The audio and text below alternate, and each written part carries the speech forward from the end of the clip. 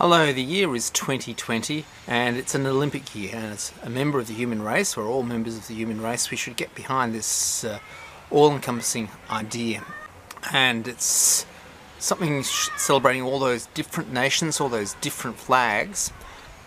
Each individual nation has its special qualities, which means that it can get gold or silver or even compete. So it's all about everyone being there together and all believing the Olympic dream.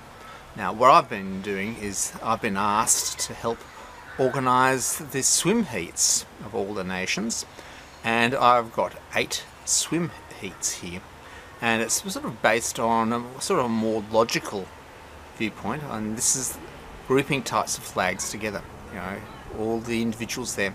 So to start off with, we'll look at the first set of flags. That's Argentina, Nicaragua, Honduras, El Salvador, Haiti, Liechtenstein and the Philippines. I wonder how that swim race is going to go, but you can see there's a similarity in the flags, and this is what's really sort of caught my attention a little bit. You've got the Argentinian flag, which is a bicolour, which is blue, the sun in the centre, in the white stripe, and then blue again. Now, there's a lot of suns in various flags, so I'm interested to see how much the sun has cropped up. We go from Argentina to Nicaragua. Nicaragua's, unfortunately, I've got a little cheat sheet here, which I can see. It's a sort of a greenish triangle from this distance. It's a sort of a darker blue. Now, the interesting thing, it's not the sort of the striking blue, the heavy blue of the French flag.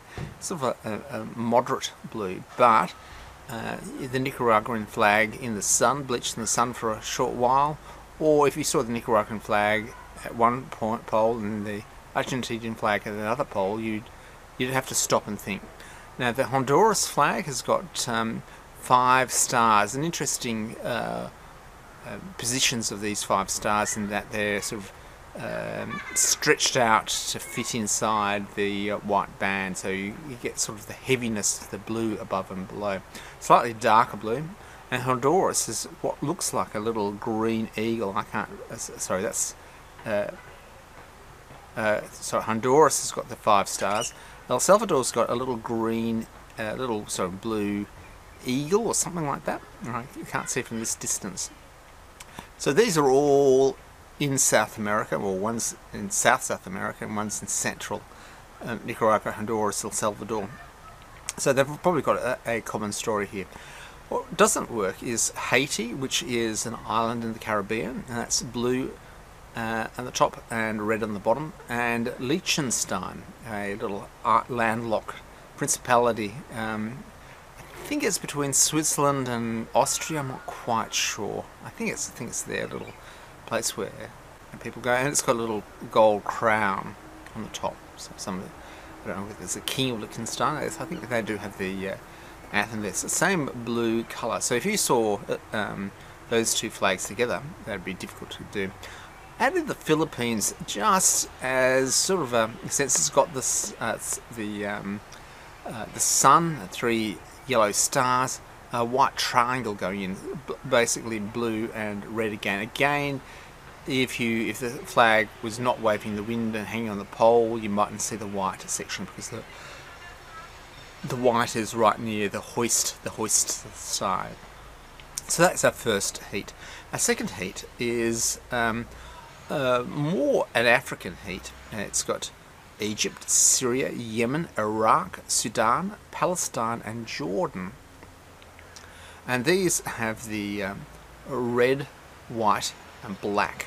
And this must be where I sort of first picked this up, because I saw a news article showing Syria, then a news article showing Egypt, then Yemen, and then, as you can see, there'd be different news articles, and I said, "Oh, they've got the same flag. What's going on here?" And people said, "No, rubbish. This is, you're on the spectrum." But let's go into it. Egypt's got the red, white and black. Red, white and black are the colours associated for me with the swastika, the German World War II symbol. And as a flag, it's the most sort of powerful, sort of alien type of symbol a sort of a clear symbol, which has gone from the size of sort of like having a letter A in the flag or something like that. It's like a letter in the flag. It's got a little yellow eagle in it, and it's hard to say. One doesn't really associate Egypt with too many eagles, but they must be there. Must have been there. Syria's got 2 green stars, same thing as the Egyptian flag. 2 green stars, and it's sort of hard to put a single star in that white thing, in that gap. It's hard to put something with a what's from a distance. As from a distance, you don't see the edges of the stars, so that's serious. Yemen has nothing in the centre, so Yemen is the centre there. So it's probably indicative of some sort of Arabic movement. Iraq has some green writing, and of course green writing at a distance is difficult to see. A green is associated with Islamic viewpoints. Again, Sudan, which is the top of the northern Sudan now, has the red, white and black, but it has green pennant in the inside. The green pennant in the inside is on the hoist side, is a sort of a fairly classic addition of an additional colour to a flag, which doesn't reduce the impact, because if you have too many different colours, stripes, it's hard to tell. This way sort of adds it to it. I don't know, but if you saw diplomatic cars going past, streaming to the Olympic Games event, and they had the flags on the front of their little Mercedes-Benz, I imagine a black Mercedes-Benz going past, you saw them, you'd have to sort of know in advance whether it was Egypt, Syria, Yemen, Iraq or Sudan. Then we have Palestine and Jordan. Palestine and Jordan have, in fact, the same flag, except Jordan has a little white speck, a little star in the side. Now, as has often happened, Australia has a flag with stars on a dark background, on a red background, and occasionally we get an extra star there. You ask the student, and indeed we've got an additional star courtesy of some bird life coming across. I'm not going to say anything about that with other nations' flags, so I might create offence. It is interesting that these countries are the black, white and green. It's slightly different, black, white and green with the red in there, the tricolour. These countries, this Palestine and Jordan, is bisected by the eruption of the Israeli state, so I can sort of imagine that being the original Palestine flag, a Palestinian flag, and that's changed from there. So that's the second heat. The next heat is the heat of green, white and red. So remarkably, we've got roughly 210 or 197 nations up around there. There's, I think, 118 elements in the periodic table, so it's sort of a collection of many but comprehensible level. Now, the next level is the green, white and red. You've got Mexico, Italy, Hungary, Tajikistan, Iran, Kuwait and Equatorial Guinea. So that's sort of a real great combination in there. So Mexico is the green, white and red, and it's got indeed an eagle. The bird that you're going to put up, very few people have a duck. I suppose we could have, I think there's one which has a sort of a, or you've got the kiwi, but the eagle is the one that people tend to go to. It's always signified the top predator, I suppose. Italy, the same. It's got green, white and red. I'm sure there's slight differences, but if you had the flag out in the sun for a while, and also this bleaches, it's believed that the US flag on the moon is now completely white. Sort of flags that the UV radiation has bleached out all its colours. So if it was there sitting on the moon, and it's possibly being destroyed by micrometeors as we speak. But so there you've got the colouring here. You've really got to ignore the sort of subtle RGB variation that people put in, because that doesn't translate when little kids at school produce it. Now, I would imagine that an Italian who went to a Mexican restaurant would feel straight at home. I've arrived home. There's a bit more chili in this spaghetti. Where's all the pasta? And they'd have to actually look across to a Mexican restaurant to actually see what's going across. Now, what I've sort of left out of here is there's flags which are similar by inversion or rotation. They're identical. So this 197 flags, I think it is. There's a large fraction of them which are just rotations or even identical across, or identical with a small amount of difference. And it sort of means something to me in terms of it's something that you see automatically. It triggers your sort of sensitivity to patterns. However, it also is sort of a good gauge, because other people really respond quite violently when you might talk out and say, look, those two cars are the same in the car park or something like that. But if you mention countries' flags, it's a sort of a sensitive area. But I'm on the case for the Olympics. So Hungary is a rotation.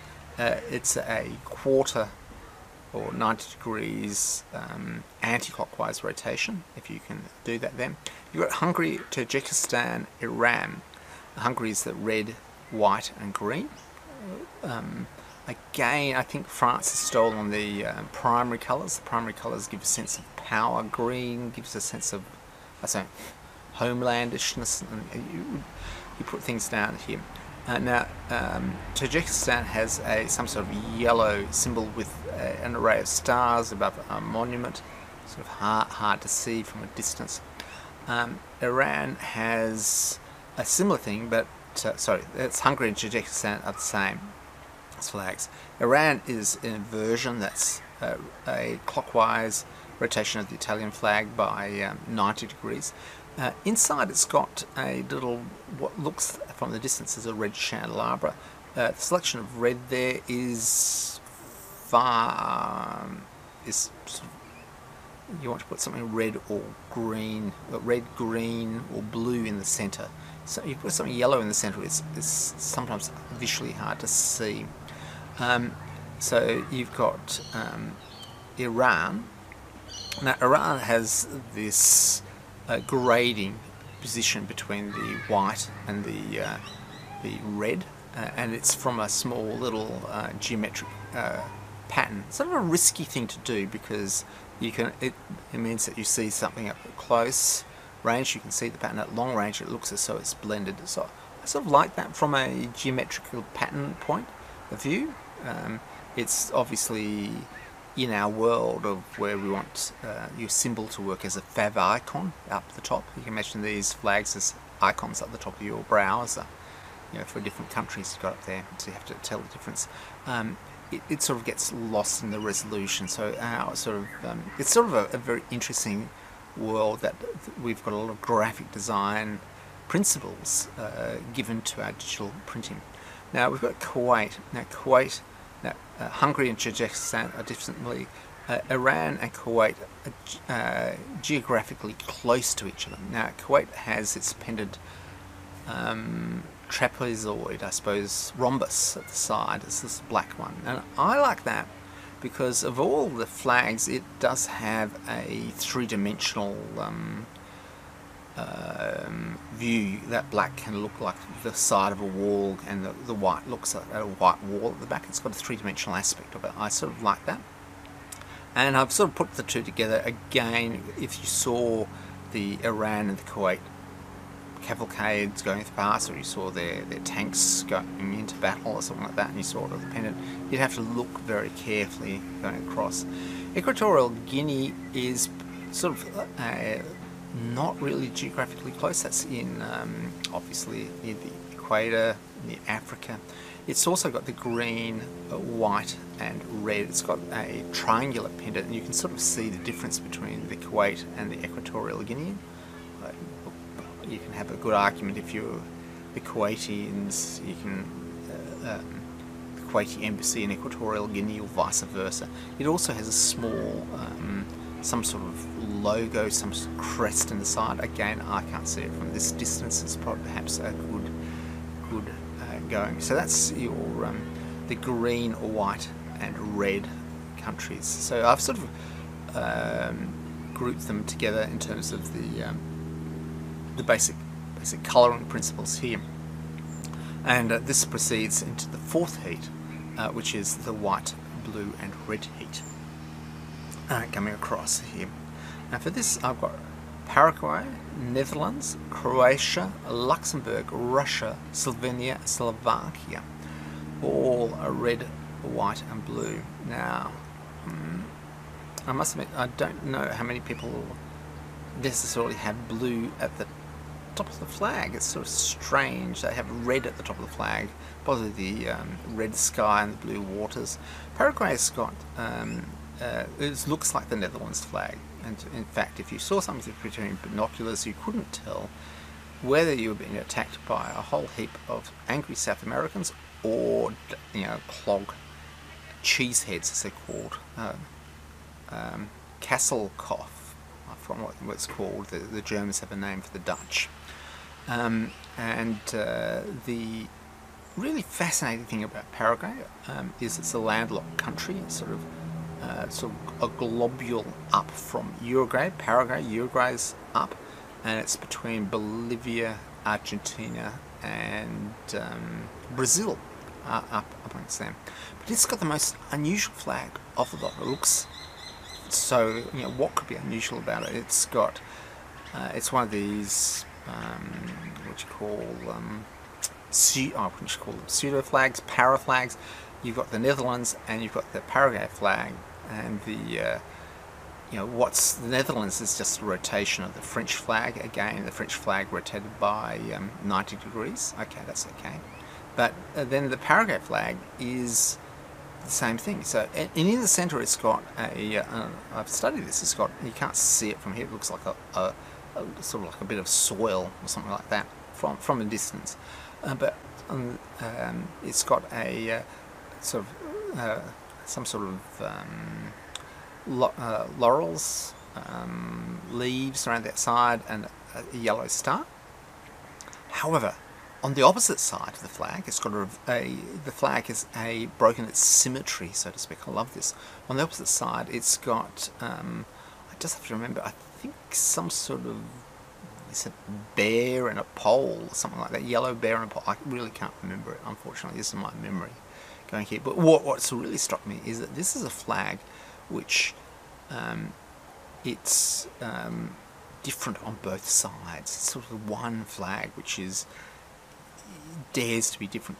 Of course, flags which have writing on them, inscriptions, of course the Iraqi flag, I don't know, would be asymmetric. I would expect the writing, because it's lots of, like, the Iraqi flag you'd have to read in an ambulance if it was back to front. So I'm sure there's flags which break the symmetry, but it's different on front and back due to reflection. This one's different front and back because they've got a completely different design. They had a competition, I suppose, and it's different. So the Paraguay flag is really interesting. Croatia, again, the Dutch flag. However, we're going, oh my God, it's a Dutch flag. Let's add something very Central European to it. And this is a coat of arms. You can imagine some sort of royal family coming across, and it's the checkered coat of arms. And of course, you imagine you couldn't have a checkered flag, so it's sort of the ideal thing of putting the coat of arms in the centre. So you've got Croatia. Luxembourg is clearly a much lighter blue at the bottom. However, it's the Dutch flag, which has been out in the Australian sun for a while. So if you were being attacked by a Luxembourg aircraft carrier and the Netherlands aircraft carrier were descending to you in Sydney, Australia, launching their stuff, and you're working out what's going on, you'd be totally confused, because your eyes would be not dark, sort of just say in dusk, for instance, if you tell the difference. So now the next ones are Russian, Slovenia and Slovakia. And I must admit, I'm challenged in the Balkans, as many people have been in the past, and I could not really. Czechoslovakia and Slovenia is in. I think Slovenia is more in Yugoslavia, but yeah, it's just so hard. Yugoslavia's changed. Look, it's making it really difficult. You Europeans, thank you for making up countries and breaking them apart again, but I'm finding it really hard to keep up with you all. Now this is white, blue and red is the famous Russian colours. Again, it's Russian's the projection of power. It's sort of good. I must admit, I don't know, I'm not too enamoured with the white on the top, because the white on the top looks as though it's on, let's say, a cloudy day it's going past. You couldn't tell that if someone had actually stolen the top part of your flag. Look, I really don't. I find it a little bit disturbing to look at. Slovenia and Slovakia are really good idea of putting in their crest in reverse colours. So the blue is in the white, and it's got white and the blue and stuff like that. Again, if you had these people rock up to, you know, they came up and were doing a house invasion, and you had to report to this, the police, you could easily report, accuse the Slovakians sort of raiding your home, doing a home invasion, and the Russians are out back stealing fruit from your fruit tree, and you give your report, and the police would put down their pen and say, "Get your facts right. What flags were they having?" And you, in your confusion, you could easily get it wrong. Again, it's you can sort of see their Paraguay and Netherlands. It's sort of hard to put together. The Paraguay's got a sort of a large Italian content in it. That's sort of ex-European, so you can sort of see that. Croatia, how to put it together. Russia, Slovenia, Slovakia, the Slavic states, you might put it together. Now let's go down to the next one. So that was the blue, white, and so the red, white, and blue there. And this is just leaving. This is things, flags that you would have complexity if these people would jump to the pool and you saw the flags superimposed on there. Things you'd go, who won? Next one is Colombia and Ecuador. Ecuador is right next to Colombia. I've checked. And this is sort of a yellow, blue, and red. It's sort of like the Russian flag, but blue and red at the bottom with yellow. Ecuador is sort of like a bit carved out of Colombia, so I can imagine that there's a reason there. In fact, the three countries at the cap of South America, which is Ecuador, Colombia, and Venezuela, putting across there, have this yellow, blue, red story. So there's probably a historical reason behind it. Ecuador again has a little logo in the center. It looks like some sort of eagle that they've put in there. So that's it's sort of an understandable thing, but again, it's not too helpful if you're planning swimming heats in the Olympics. Next we have Moldavia, Chad, Romania, and Andorra. This one is, for me, aspects really hard to try and figure out. Moldavia is a state you want to really read about and understand, because it's so little in the news. It was swallowed up in the Soviet Union, and it's near to Romania. So you can imagine that while Romania and Moldavia have the same flag, Moldavia has some sort of coat of arms. Sort of coat of arms surviving through a communist era is there. It seems to be there. Chad is in Central Africa. Was there a Moldavian or Romanian colony or something like that? But Chad and Romania have the same flag. In fact, if you were in the pool, being Chad and Romania, and you were swimming, if you were smart Chad, a lad from Chad, the lads from Chad would slow down and let Romania win, and then push them aside and get the Chad national anthem coming up, because you've got the same flag. Andorra is a little. I've actually visited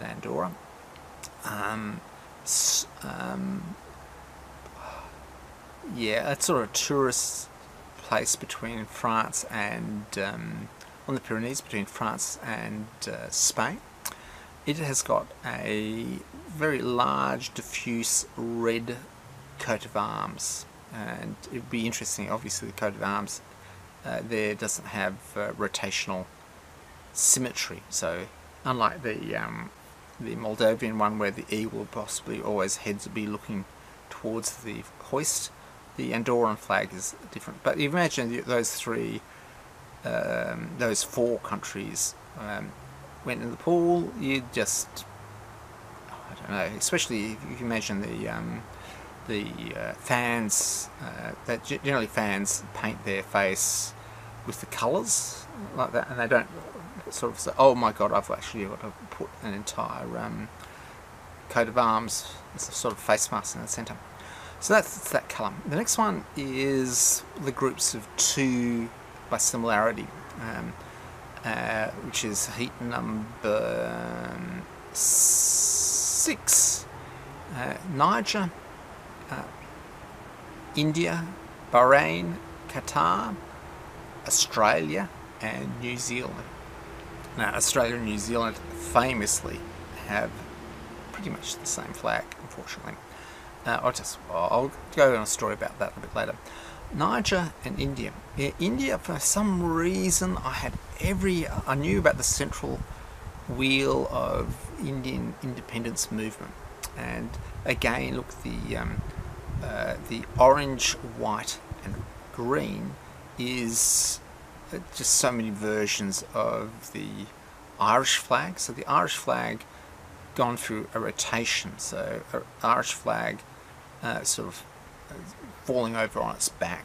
So it's green, white, and orange is there, but we're not doing rotation. So if you had a rotation, so you'd have a reflection of the Irish flag is the it's central Ivory Coast. Ivory Coast is the Côte d'Ivoire, maybe French. You could do that, but we're just sticking to flags which look conspicuously the same. And here we've got what would be 8 by 6,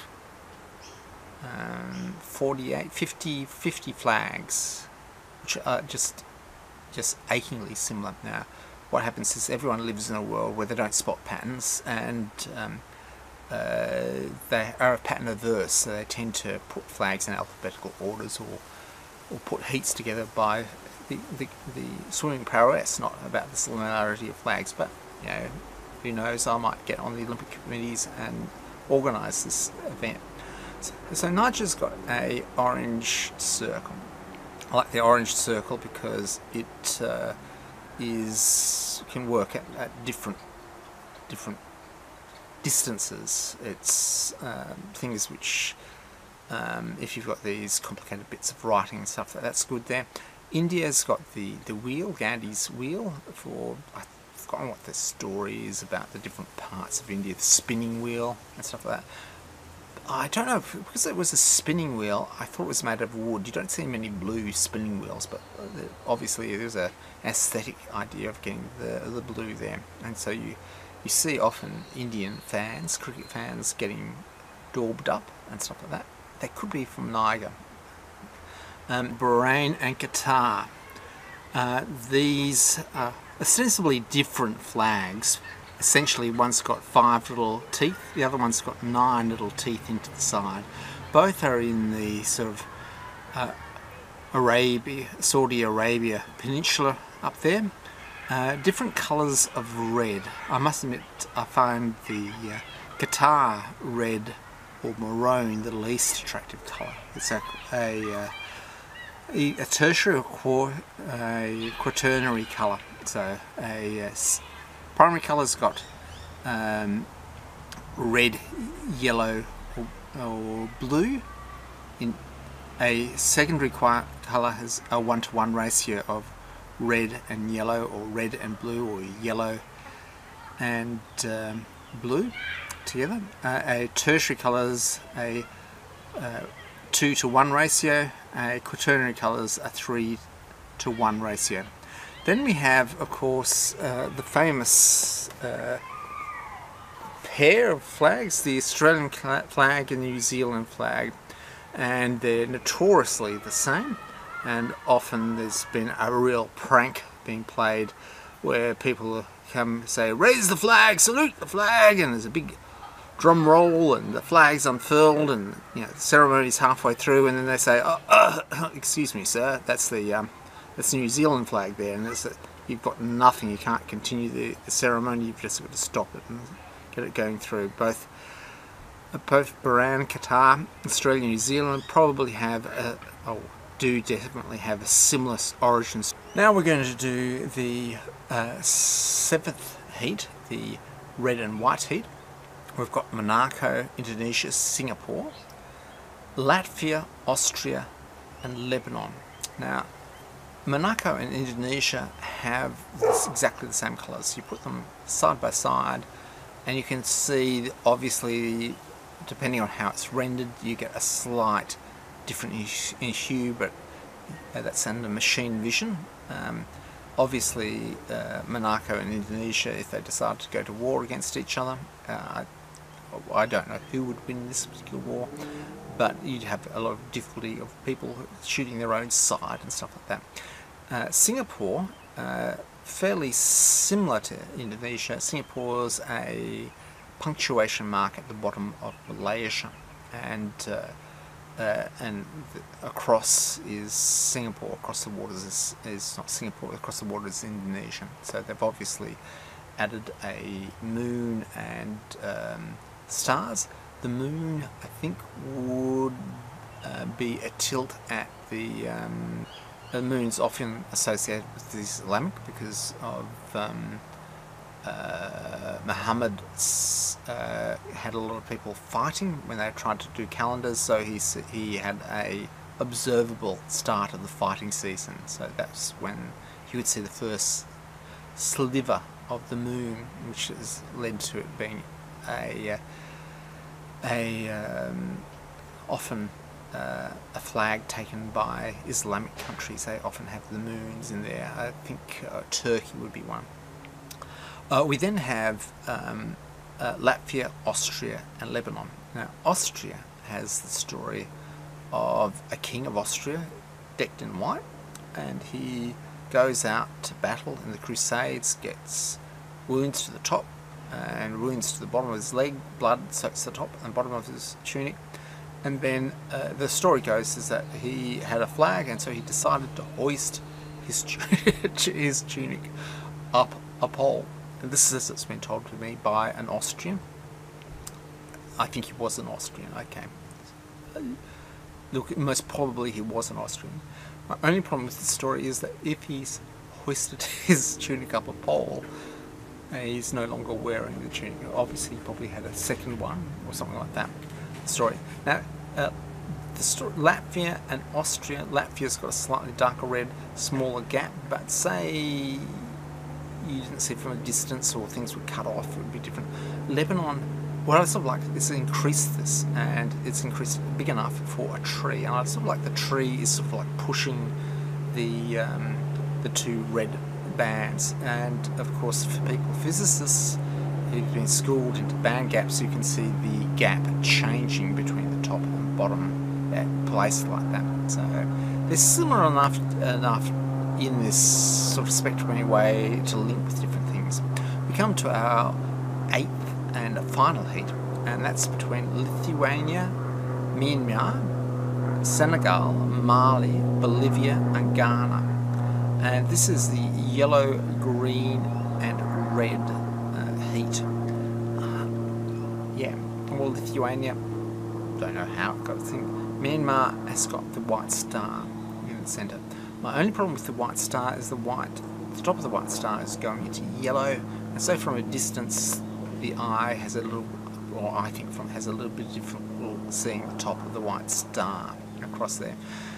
Again, say if you had the Lithuanian and Myanmar, which is the old name used to be Burma. If you had these two armies, just ignoring all things, stretching across the Himalayas, getting to battle in the Caucasus or something like that, having a good old slam, who would know who was shooting at whom, because you'd have to be absolutely sure that you saw the white star. Of course, then we have Senegal and Mali, and this is the yellow, the green, yellow, red. Senegal has got a green star in the centre, and the green star is sufficiently large to fit inside there. So with your stripes down, you have a broader band of yellow, a large star, which you can get here. Myanmar has solved that problem by having the star so big it's actually stretched across. But Senegal's got there. Senegal and Mali. Now, this is something on the map. You're sort of looking between these two things, and you say, oh, well, Mali and Senegal are in the same geographic, they share a border. So there's probably an origin story, but if you were at the Senegal and Mali border patrol, you'd be going, which way have I crossed? You'd have to be absolutely damn sure that you remembered. Now, you pick up your groceries at the Green Star place, then visit your mum and dad in the No Star place, but then at the end of the night you go back. You know, it'd be confusing, and especially if you weren't that sharp, you could get easily confused. Then finally we've got Bolivia and Ghana. Now, Bolivia is definitely a landlocked country inside South America, so you can sort of imagine sort of South America almost as some sort of inside of an, the organs, this internal organ. So the Paraguay's the heart, so therefore you'd say Bolivia is probably the lung system or spleen or something like that. And it's got a little coat of arms in the centre. Again, very hard to see. Mixture I'm looking at here. Ghana is over in Africa, so perhaps Bolivia and Ghana, perhaps the same people conquered both, I don't know, or slave trades from both. Ghana's got a little black star again, so again, if Bolivia and Ghana had a war, I mean, the Olympics games, the theme has to be peace, peace, peace, but if they had a war, it would be very difficult to go across. So let's have a quick look at it and salute the world. My only comment is that although we're convinced that all the flags are completely different, and people who have got a lot of time will get up in arms and say, what are you talking about? However, if someone came from outer space and landed here and just looked at our flags and would sort of say, oh, at the end of it, after the human race was explained, if you ask them, look, do you, space alien, do you have any questions about the human race? One of the questions might well be is, why are all your flags so similar? I don't know what your answer would be. Thanks a lot for watching.